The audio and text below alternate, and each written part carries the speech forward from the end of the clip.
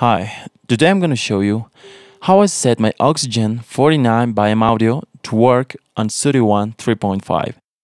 When I entered to the MIDI monitor, I saw that when I moved the pitch bend wheel, the program recognized it as a cutoff filter knob. So that was the reason that the bend wheel didn't work. I searched a lot on the internet and I found something that helped me to fix that.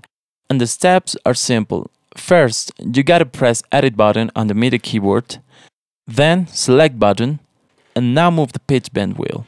You should see C31 on the display. Now press the Ctrl Sign key and type 144 with the keys on the MIDI keyboard. And finally press Enter with the last white key to the right.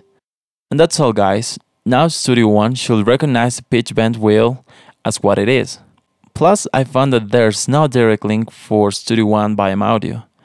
So I found one that was made for the Oxygen49, but for the 3rd generation.